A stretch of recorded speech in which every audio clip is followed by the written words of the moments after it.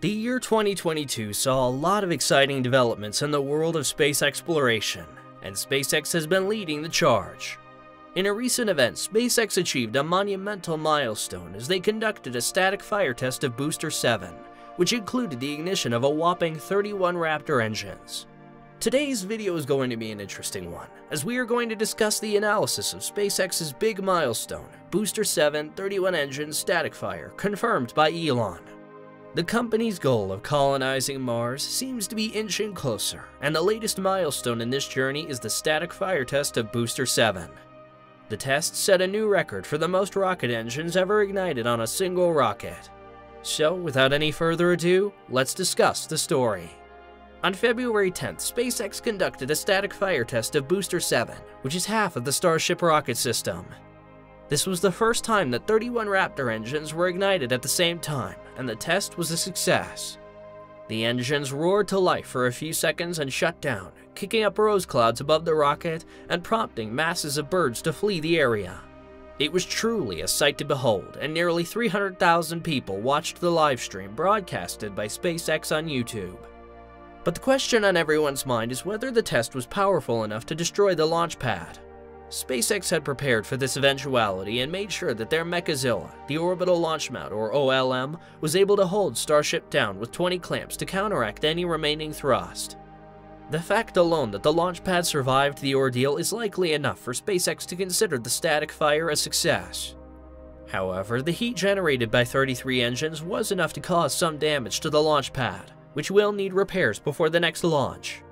So, what does this achievement mean for SpaceX and the future of space exploration? To answer this question, we need to look at the context of this achievement. The goal of SpaceX is to make space travel more accessible and cost-effective, and they believe that the key to achieving this goal is to create a fully reusable rocket. Starship is the vehicle that SpaceX is developing to achieve this goal, and the static fire test of Booster 7 brings them one step closer to making this a reality. With 31 engines, the Booster 7 is a powerful rocket, and if all 31 engines had reached full throttle during the test, the rocket would have generated more than 15 million pounds of thrust. This is nearly double the thrust of NASA's Saturn V and Space Launch System moon rockets. This achievement puts SpaceX in a league of its own, and they are now one step closer to realizing its dream of sending humans to Mars. Elon Musk, the CEO of SpaceX, confirmed that even with 2 engines disabled, those that remained were still enough to reach orbit. This is a remarkable achievement, and it shows that SpaceX is on the right track to achieving its goal of making space travel more accessible and cost-effective.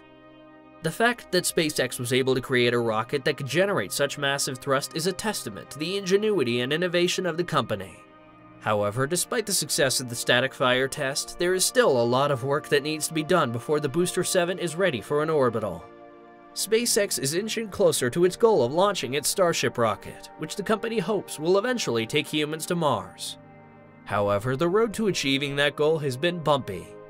Recently, the company conducted a series of static fires, culminating in a test of 31 engines, which appeared to perform well. However, the absence of 2 engines during the test has complicated the company's next steps, particularly with regard to obtaining a launch license from the Federal Aviation Administration, FAA. The FAA has been cautious in approving SpaceX's launch license for the Starship, given the environmental impact of the company's test program and launch facilities in South Texas. SpaceX has been working to address the 75 mitigating actions identified by the FAA for environmental approval, which has elicited fierce pushback from conservationists and locals who have lost access to nearby public beaches.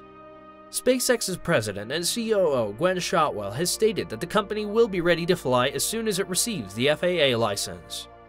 Despite the delays and setbacks, SpaceX remains committed to achieving its goal of landing humans on the Moon and Mars. Shotwell believes that the company will conduct more than 100 orbital test flights of the Starship before putting humans on board, which is necessary to help NASA carry out its moon landing with the Artemis 3 mission, slated for 2025. While Shotwell acknowledged that SpaceX has a tendency to share unmet deadlines for launches, she believes that the company will be landing people on the moon for sure within this decade, and hopefully on Mars by the early 2030s. The Starship system is far different from anything SpaceX has flown before. While the company has flown about 200 missions with its Falcon rockets, including sending military satellites and crews of astronauts to orbit, The Starship is far more powerful and designed specifically for venturing deeper into the solar system. The successful static fire test of the Starship Booster 7 with 31 engines is a significant milestone for SpaceX and the future of space exploration. While there are still regulatory hurdles to clear, the potential of the Starship rocket to carry humans and cargo to Mars and beyond could usher in a new era of space travel. With the potential for Mars colonization, space tourism, and more, the Starship rocket could be a game changer in the world of space exploration. As we wait for the next steps in SpaceX's journey, we can only imagine the possibilities of what the future holds. On that note, I'll end this video here. I hope you like it. If you did, let me know by giving it a thumbs up, and do not forget to subscribe to the channel. Thanks for watching, and I'll see you at the next one.